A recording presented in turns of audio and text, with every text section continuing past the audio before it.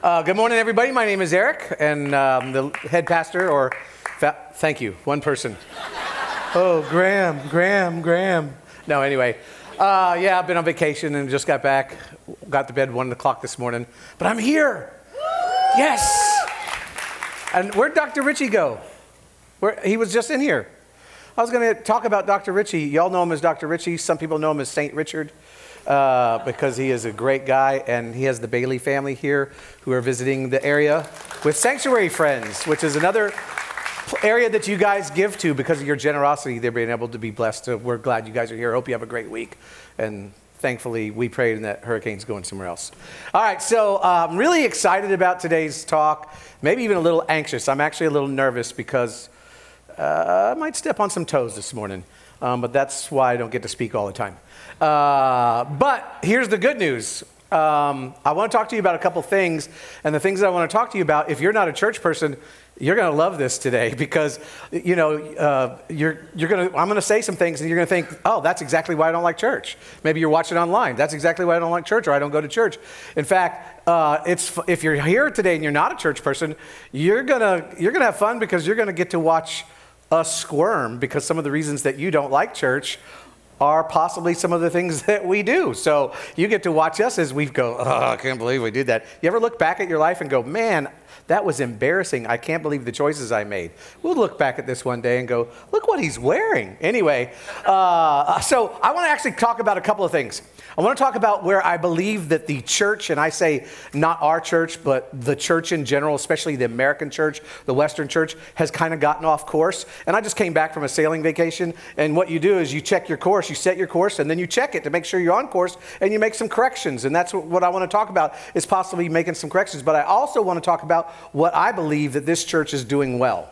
Now, 20 years ago, when we started, almost 20 years ago, it'll be 20 years in February, when we started this church, we knew that there were some things that made the church resistible, and that the church should not be doing, okay? In fact, maybe one of the reasons why you've resisted church is because of the things that you thought that the church should be resisting all along, okay? And so I want to talk about a couple of those things. To set it up, though, we need to go back real quick to Jesus's final vision cast of what he calls the church, but he uses this word called ecclesia, which is a Greek word that means a movement or a gathering or it was never meant to mean a building. It was talking about a movement, okay, that he was about to unleash on the world. And Matthew, who was a disciple of Jesus, he was there for this. And so because Matthew was very literate and very organized, he took a lot of notes and he recorded this, okay? And here's what he tells us has happened. Jesus has been crucified. It's been about 40 days. First he rose from the dead, and it's been about 40 days. And here is what Matthew says happens, all right? It says, then the 11 disciples, why was there only 11? Because one of Judas had killed himself, right? So now we're down to 11. Then the 11 disciples went to Galilee, to the mountain where Jesus had told them to go. And the reason why he told them to go to Galilee, which is north of Jerusalem, is because it was safer there. And these guys were being hunted because they were followers of this, what was considered a false Messiah. So these guys, these 11, were on the Pharisees' top 10 most wanted list, okay? So he says, go up to Galilee because it's going to be safer there. And the reason they're after him is because there's rumors, they believe this is a false Messiah, and that somebody stole his body, and now everybody believes he's risen from the dead. You follow me? Verse 17, when they saw him, when they saw Jesus, they worshiped him, but some doubted. So some people don't believe still, even when they see him in physical form. And then Jesus begins what is probably maybe the most important statement that maybe even not just the most important statement, maybe the most overlooked statement in the New Testament, possibly the whole Bible. And when I read this statement, I want you to just let it sink in what Jesus is saying here, okay? So he's gathered them. He's about to rise. He's about to ascend into heaven. This is his final speech. Here's what he says in verse 18. Some of you guys know this.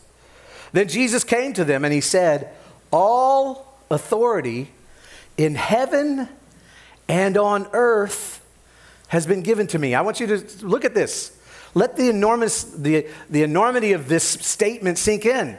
He says, all authority. Now, where'd that authority, why did he not have it? Jesus didn't have it as a man. You know where that authority was? Satan had it. Way back in the beginning, thousands of years before this, when man sinned, they gave the authority, because man used to have the authority, they gave it to Satan. And Satan had it.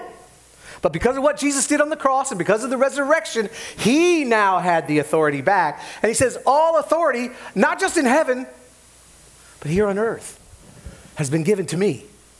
That is a powerful, powerful statement. Unfortunately, this statement has become kind of just another Bible verse, okay? Equated with every other verse in the Bible. And that's tragic. Because 300 years plus after Jesus said this, when the Bible was being assembled, and when I say assembled, that's what it was. They took the Hebrews text, then they took the Gospels, Matthew, Mark, Luke, and John. They took some letters of Paul and some other writers, and they put them together. This is almost 400 years later after Jesus. They put them together, and then someone called it the Bible. I'm not sure who did that. It just means the books, all right? So think about this. Think about this statement. 400 years before the Bible was even written, Jesus says that the ultimate authority, our ultimate authority, if you are a Christ follower, our ultimate authority is not even the Bible, but it's Jesus.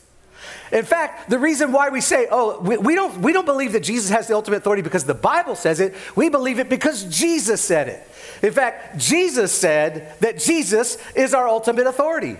Not the Bible, all right? So think about this. Your King, your Savior, if you call yourself a Christ follower, watch it online. He says, all authority has been given to him. Jesus, is our ultimate authority. Now, ignoring this statement and the implications of this statement, I believe is how church leaders have gotten away with such harmful nonsense, and not just, I'm talking century after century after century, because somebody like me who can stand up here because I am so well acquainted with the verses in here. I'm not trying to brag, but I am so well acquainted with the scriptures in the Old and New Testament that I can use them and misuse them. I can apply them and misapply them. That I can take something in the Bible and I could pretty much, as far as the Bible goes, justify anything that you want to hear, anything that you want to do. Just give me a minute. I'm going to find a verse. But when you look at the life of Jesus, when you look at how Jesus lived his life and how he interacted with people, when you look at how he interacted with people, he left virtually no wiggle room. There were no loopholes.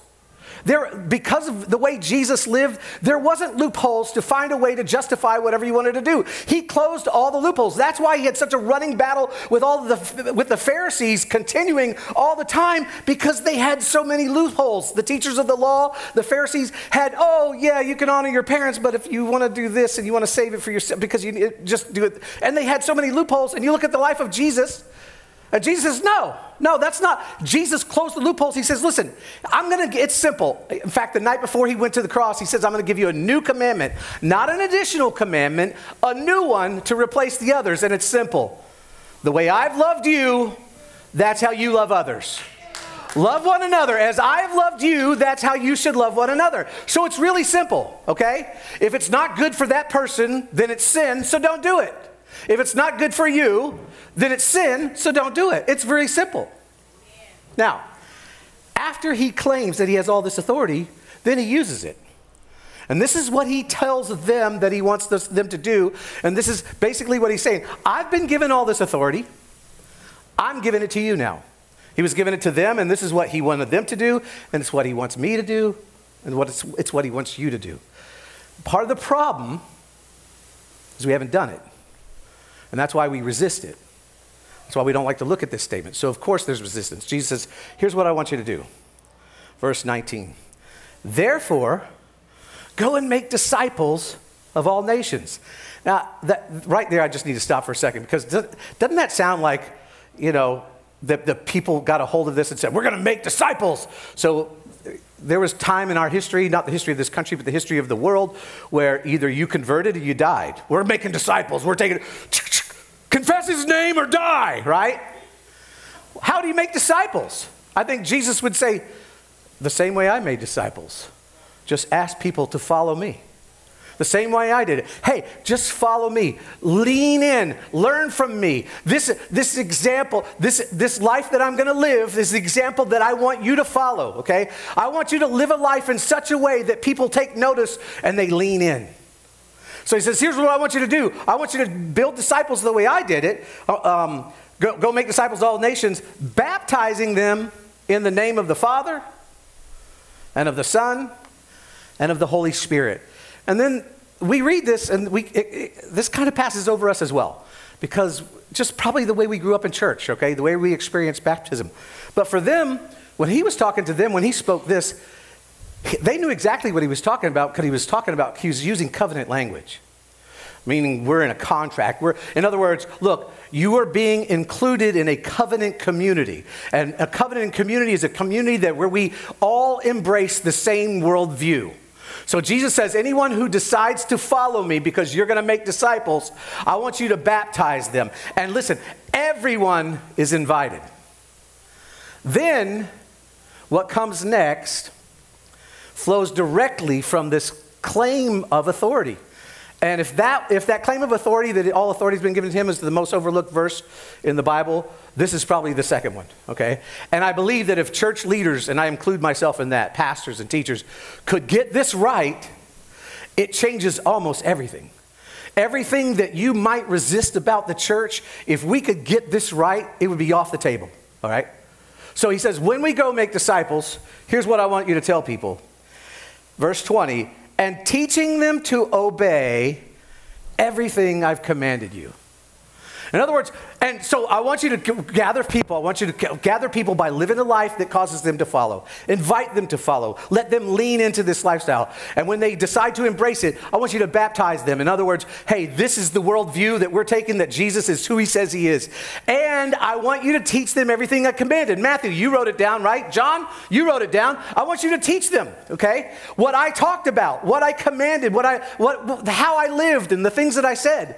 And I believe that if the church could capitalize only on what Jesus taught, it would be a game changer. All you have to do is focus on what Jesus taught. Forgiveness regardless of what somebody did to you.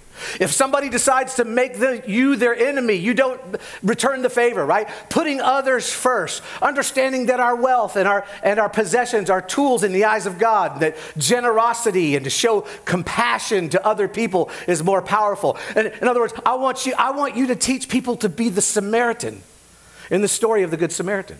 I want you to teach people not to be the older brother in the story of the prodigal son. He says, and if you'll do this, if you'll create followers and baptize them, teach them what I told you, here's the promise. If you do this, this is what I promise. And teaching them to obey everything I command you to do, and surely, quit calling me Shirley, I am with you always till the very end of the age. In other words, if you do these things, here's what Jesus says, and that means if you'll do these things, I will be with you in a very special way. But who's you? It's not just the disciples. You are all believers who put feet to their faith. You is followers who multiply themselves. But here's the strange thing. He left, went up into heaven, and they didn't. He told them to go, and they didn't go. They actually stayed. And I understand why they stayed, right? This is where their family is. They're comfortable here. They love Judea. They grew up in Jerusalem. They grew up in this area. Besides that, the scriptures tell us in the book of Acts that thousands were starting to come to know the Lord. 5,000 on the first day. So there was a lot of stuff that they could do and stuff. There was a lot of work that they had. But Jesus told them to go. And they didn't go. And not long after this conversation with his disciples, this one right here, a persecution breaks out at the church because the church was causing so much trouble for the Jewish religion, and causing so much trouble in the temple and around that area that they began to persecute him. And look what it says in Acts chapter 8. It says, on that day, a great persecution broke out against the church in Jerusalem. Look at this next statement. All except the apostles were scattered throughout Judea and Samaria. So Jesus tells them to go, and they don't go. In fact, what God does is he starts to persecute them to try to get them to go, and they still don't go. Everyone else goes, but they stayed. And in some instances, they might have traveled up to Galilee, so here's what happens. They stay, and so this movement that was started by Jesus, this ecclesia, kind of started to take on a more Jewish look, maintained a Jewish flavor, maintained a more Torah flavor, because they were in Jerusalem. Jewish was the culture. They were all Jewish when they grew up. And so you know what happened? This movement stalled because they didn't go. Because they couldn't imagine that it was actually this big or this wide. They thought, okay, the teachings of Jesus, they kind of piled it on to what they already knew. Jesus became an addendum for many of these Jewish people. So consequently, the movement, this Christianity movement, this ecclesia had a very Jewish flavor, a very Torah flavor. That's the Bible that the Jewish people would have used. The very, Old Testament scripture flavored kind of influence like that. And that was a very big deal. In fact, for them, for a Jewish person, Moses is the guy, right? He's our guy. Moses is our father, man. He's the guy. So for a disciple to come in and go, yeah, I know we're going to get in trouble for this, but we kind of think Jesus is right up there with Moses. You could get arrested for that. But Jesus is like, no, I didn't tie with Moses. I replaced Moses. So what happened when they didn't go? Because don't see this in the Apostle Paul's life. When they didn't go, this movement kind of kept this Jewish flavor, this Jewish influence, to where they began to what we call mix and match covenants. They had a hard time not mixing and matching the covenants. And when I say covenants, what I'm talking about is the agreement, the covenant that God made with Israel, which was very important, right? That he made with Israel on Mount Sinai with Moses and the Ten Commandments. And the covenant that Jesus made with the entire human race on that last Passover before he went to the cross. Is that the trouble or this movement stalled because they had a hard time not mixing those two things. So here's the problem. The problem is that many modern Christians, and I put pastors in this, and writers, and bloggers, and authors, and speakers, have kind of done the same thing. They've mixed and matched these two different covenants, the one that was made with Israel and the one that was made with the entire human race. And I know, you got to follow me here. The reason why it's not hard to do is because of the way you probably received your Bible when you were a kid. How many got a Bible when they were a kid? And what were you told when you got a Bible? You were told that this is what? God's Word. And it is God's Word. And it should be respected, and it should be learned. But what it implies, though, is that when you get a book that's called God's Word, and you're a kid or maybe even an adult, what it implies is that everything in here is equal. Everything in here is equally applicable. And that's just not true. I mean, in kids' church, we're not teaching your third grader about Bathsheba and David's affair, right? It's not equally applicable just because this is what happens. And see, and you intuitively know this. How many times you read through the Old Testament and you read something in the Old Testament and you're like, but that sounds opposite of what Jesus said. We intuitively know that, all right? We intuitively know that it's not the same thing. And it's not right versus wrong. It's not right versus wrong. It's then and now. Okay? And it's just different. And you know who are the biggest culprit of this is preachers. And you know what part of the problem is? Can I just talk about my industry for a second? The industry that I've worked in for 30-something years, 35 years or so. Maybe I can get a little sympathy from you? I know. Some people don't think I only work 1 day a week. I work 2. Okay? And you don't know how hard it is up here. You know what I do every Sunday? It's like doing a book report every week on the same book.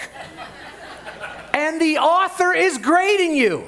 Okay? That's how hard it is. So, because here's what happens, every Sunday he's come, okay, here comes Sunday again. All right, what am I going to talk about that, check. Talk about that, check. Talk about that, okay. And then someone goes, hey, I know it's only June, but we need to plan Christmas. What? What are we going to talk about? I don't know, the baby Jesus and a manger and some wise men, right? It's no wonder we come up with a Star Wars Christmas. We're running out of ideas here, okay? So But here's what happens, is we start mixing and matching these covenants. Don't get me wrong, I'm not throwing out the Old Testament. The Old Testament Paul wrote was there for us to learn from.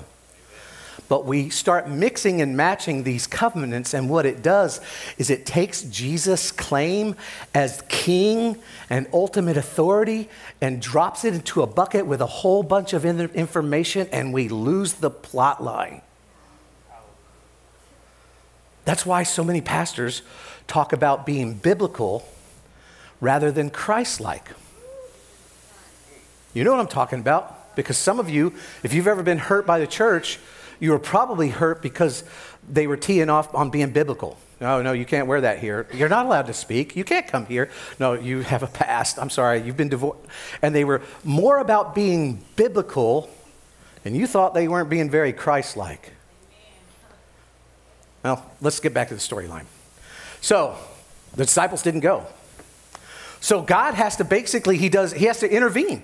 And he has two big interventions. One of them, you know, Saul of Tarsus. He's a Pharisee. He's persecuting the church. He's part of the one leading the persecution, you know, killing Christians, arresting him. And God has to get involved. Jesus has to get involved with him, have this big intervention with him on the road to Damascus. And it was a great strategy because Paul grew up in the Gentile world. Plus, he had knowledge of the scriptures. I mean, way to go, Jesus. I think that was a good one, right? So that worked out pretty good. The second intervention was Jesus had to come back and recruit Peter. Now, here's the story. Acts chapter 10. This is 15 years after the resurrection, okay?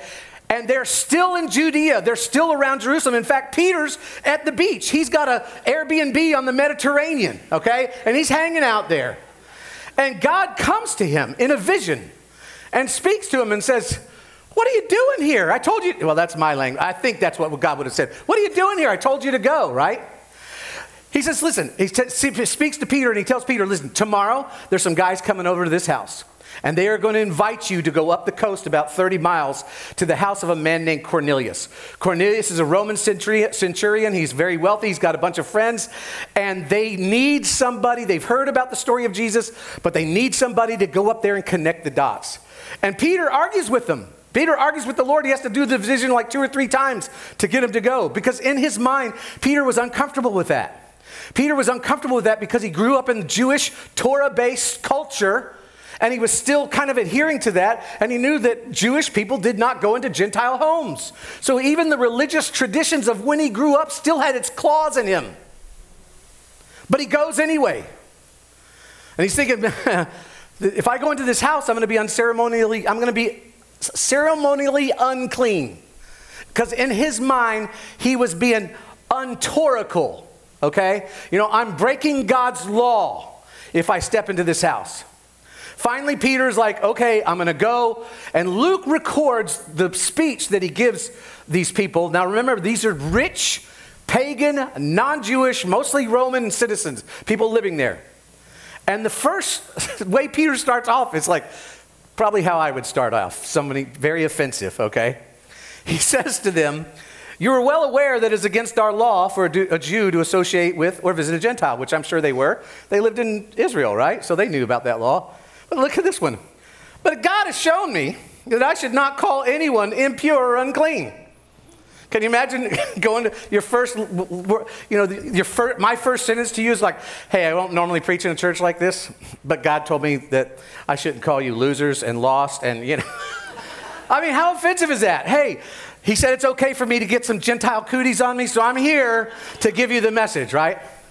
And think about this. This is the most famous follower of Jesus. He looked into an empty tomb. He saw the guy die and rise from the dead. But he was still so wound up with the Torah culture, the Jewish culture that God had, inspired through Moses. I mean, this was his version of being biblical or Torah-like, but not Christ-like. So Peter preaches this amazing message. Everyone puts their faith in Jesus. Everyone gets baptized, all right? They had heard the story of Jesus, just needed someone to connect the dots. Peter connects the dots for them. They all put their trust in Jesus, get baptized. Peter gets back to Jerusalem, and everyone's mad at him. They're all like, "You went into a Gentile's house. You ate with Gentiles." I mean, they could, and these are Jesus followers. But they could not get their minds separated from this Jewish culture that they grew up in, that Gentiles were off limits, you didn't sing. And Jesus is like, no, I'm here for all people. They didn't know because they didn't go. So, this keeps happening everywhere. In fact, we just finished the story of Galatians. We just finished that series. What a great series that was. And that's much of what Galatians is about. This is happening all over the Mediterranean. So some years later, we move into Acts chapter 15, and they have a big old meeting. They have called the apostle off the mission field. Peter's there. They have a kind of, we got to get this thing figured out meeting. And it's Acts chapter 15. All right. And in Acts chapter 15, in this meeting, there is a bunch of people that stand up. There's a group of Pharisees. These were the religious people that kind of, they had Jesus killed, but look, you go say, how did a Pharisee become a Christ follower? Well, you see a guy you killed, and then you see him walking around. Maybe I was wrong about that. So many of the Pharisees did put their faith and trust in Jesus, but they didn't walk away from the old covenant, the old law, okay? So they show up at this meeting, and they're like, hey, no, the Gentiles have to subscribe to the Torah, to the Old Testament, to the Scripture before they can join us. Though Peter and the Apostle Paul step up and they give their stories, and they're like, no, we have seen God pour out his Spirit and give them to Gentiles who didn't know anything about the Torah, didn't grow up in Jewish culture. And in fact, in this meeting, one of their own speakers gets up and says, hey guys, isn't it true, because that's all there was guys, isn't it true that us Jews, we can't even keep the law. We have a hard time keeping these commandments. Why would we expect to put them on a culture that did not grow up with them and expect them to keep all 613 commandments? So James, the half-brother of Jesus, who's the leader of Jerusalem, the church of Jerusalem, he's the leader of the church of Jerusalem. He steps up and he makes a statement that we have talked about for 19 years. In fact, some of you know where I'm going. But he says this, and it's been foundational for us. He says, it is my judgment, therefore, after everyone's talked, it's my judgment that we should not make it difficult for the Gentiles who are turning to God. In other words, guys, I've listened to everybody talk, and what I think is my judgment, we need to remove every barrier we can. Big ones, like being circumcised, and small ones, like don't eat bacon. Right? Let's get rid of those things, okay? And they did it. They did it. They broke cultural barriers. They broke theological barriers. They knocked down traditional barriers.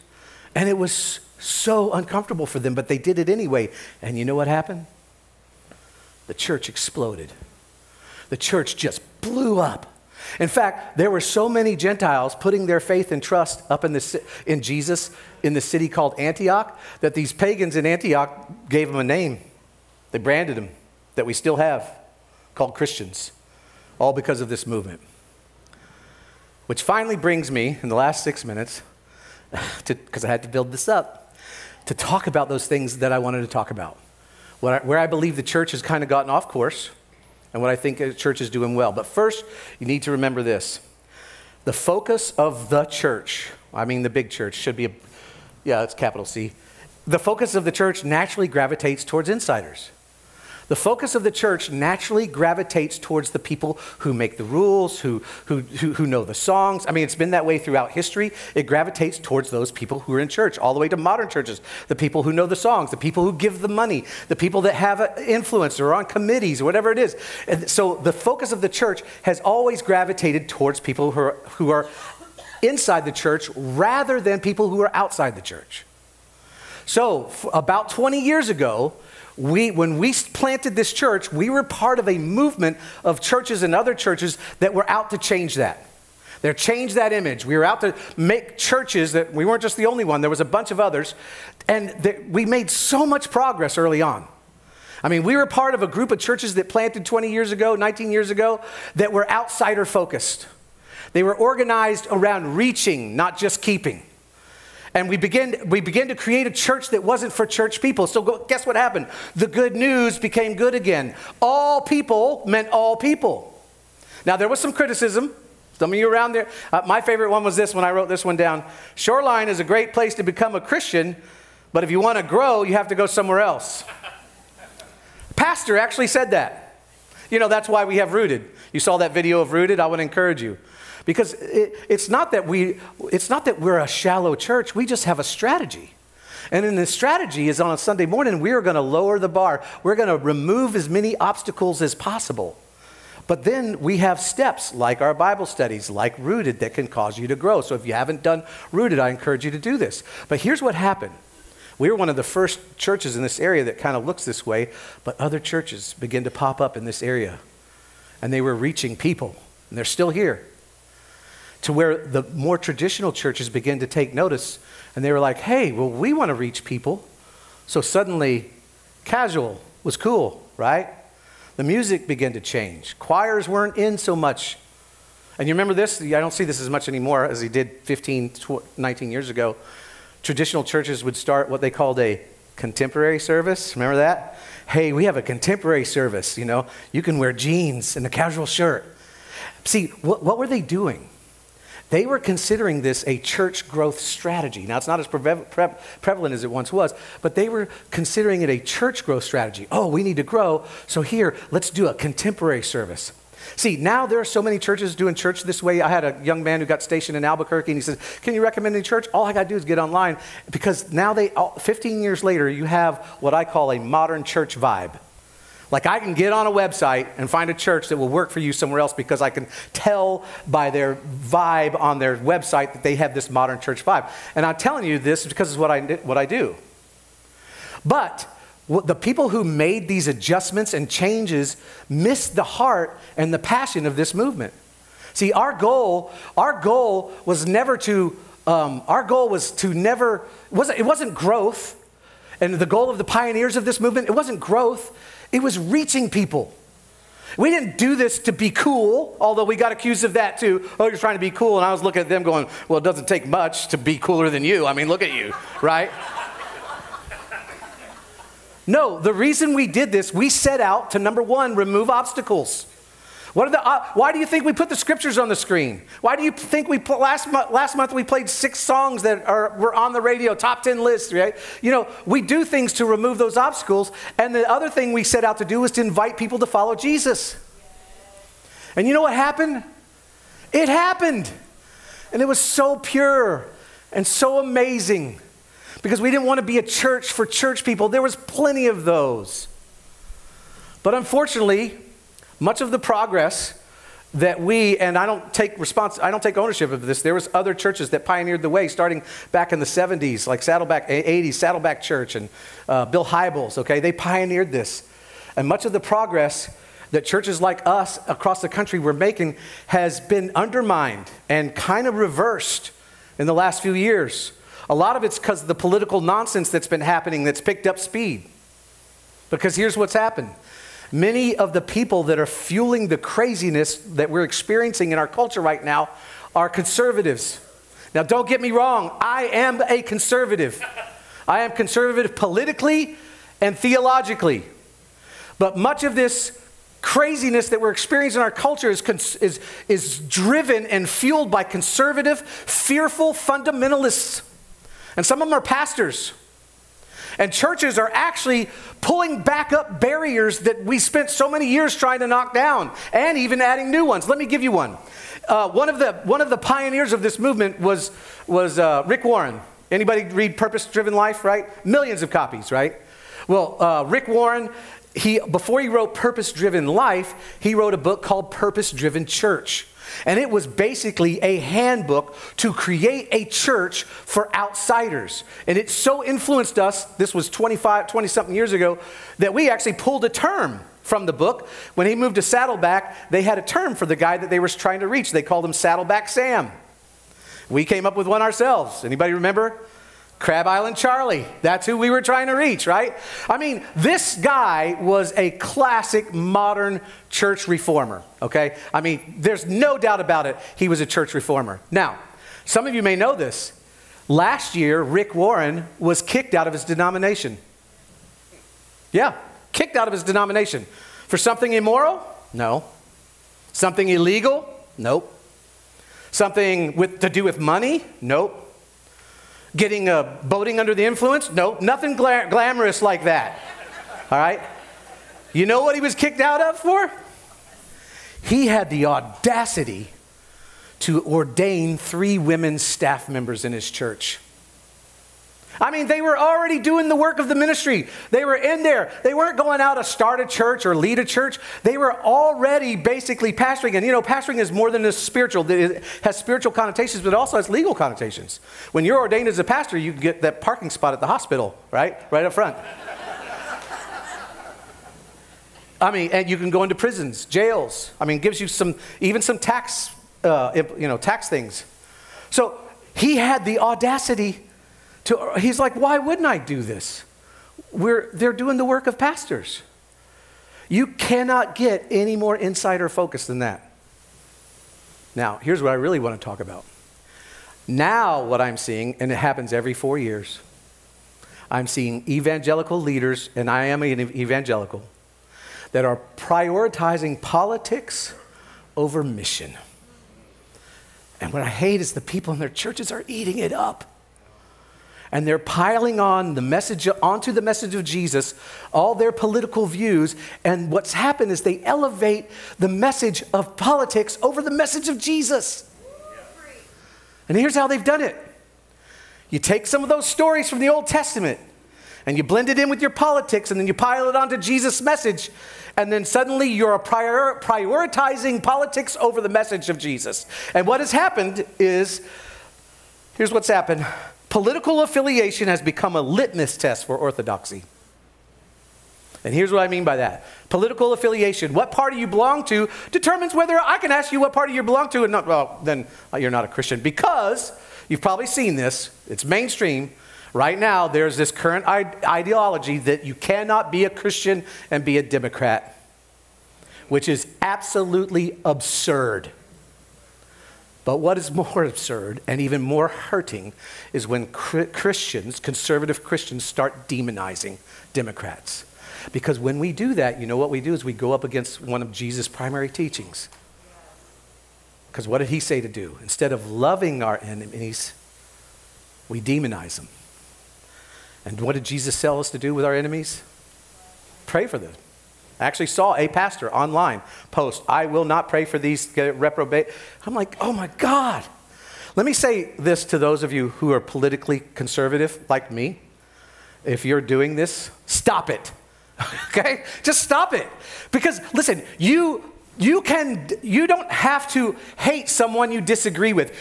Because you disagree with them doesn't mean you have to label them as evil. Because here's the problem. If you label someone as evil, like Saul of Tarsus, he was labeled as evil. When you label someone as evil, you no longer look at them as redeemable. And that's not how Jesus saw Saul, or who became the Apostle Paul. Because what you do with evil is you get rid of evil. You throw it out. And Jesus knows, because once you do that, you no longer see him as redeemable, and it's extremely harmful language.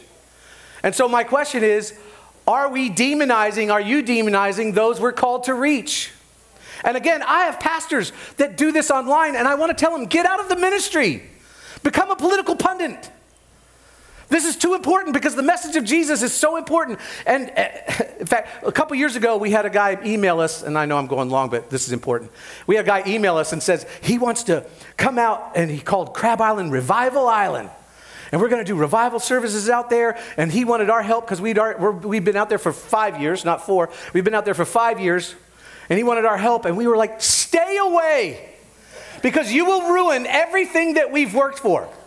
And that's how I feel sometimes when I hear these pastors, because you know what happened? If you need an enemy to further your agenda, it's not the agenda of the king.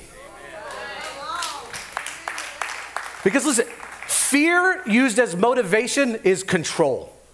And if you need an enemy to get your agenda accomplished, that's not the agenda of Jesus. And what I see is leaders who don't rally around what they believe in common. Instead, they're rallying around who they hate in common. Well, I don't hate them. I don't hate those people. I don't hate them over there. Well, no, if you think of them as less them and you write them off and you demonize them, that sounds like hate. So they rally around who they hate in common, but more importantly, they rally around what they fear in common. And you know what was the most repeated command Jesus gave? Fear not. You know what's happened? You know what's happened? The church has become like the priest and the Levite in the parable of the Good Samaritan. Remember the priest and the Levite? They're coming down the road and they see a guy half dead, and it says they pass by on the other side. Look what it says. And when they saw the man, he passed by on the other side. Why did they do that? You know why? Because the text forbade them to have anything to do with something that was dead or half dead, right? They had verses. They had scriptures, they had excuses, but they didn't have the heart of the king. And that was why Jesus told this parable, because he knew that the Jews hated the Samaritans, and that's why he made the Samaritan the hero of the story. Because Jesus goes, that's not how it works in my kingdom. That's not how it works in my kingdom. I did not walk by you when I saw you dead in your sins. How dare we walk by anyone and demonize them and use it as an excuse to marginalize them? Because when we do that, we alienate someone for who Christ died. And think about this. Many times over their political affiliation, which in the scope of eternity will not matter anything. No one's going to, that's not a question on the test when you get up there to St. Peter. Were you a Republican or a Democrat? It's not there. Why would we elevate that to being the most important thing to us? See, that's why when you go, you know. It changes how you see them. I guarantee you, when you go to Grub Club and you're feeding someone, you don't see them as an atheistic, pro-choice, non-binary person. You see them for whom someone that Christ died. And I'm tired of the church rallying about being known for who they're against and what they're against, rather than who we're for and what we're for. Now, I told you I was going to tell you what I like about this church. That's not this church. That is not you. That's why I absolutely love this church. I love you. I love our leaders. I love our volunteers. Because everybody gets this, right?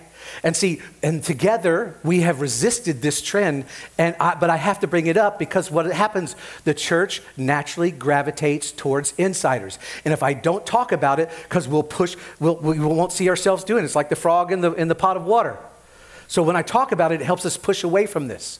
And so we are going to continue to operate under this banner.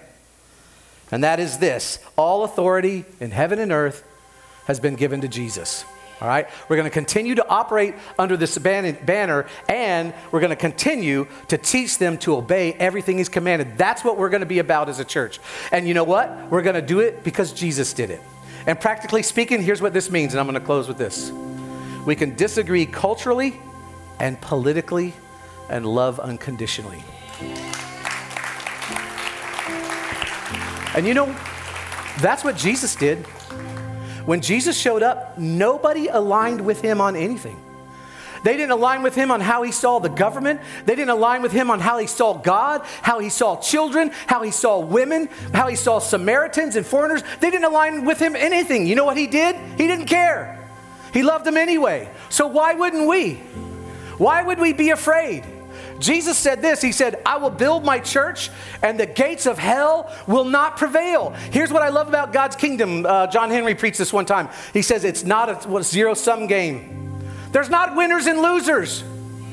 If we understand that Jesus has all authority and all we're to do is ask people to follow him, remove the obstacles, invite them in, baptize them, and show them what Jesus said, teach them what Jesus said, everybody wins. Nobody loses. You know when you go. Let's pray. Lord, teach me how to make this message shorter in the second service, first of all. But it's so passionate.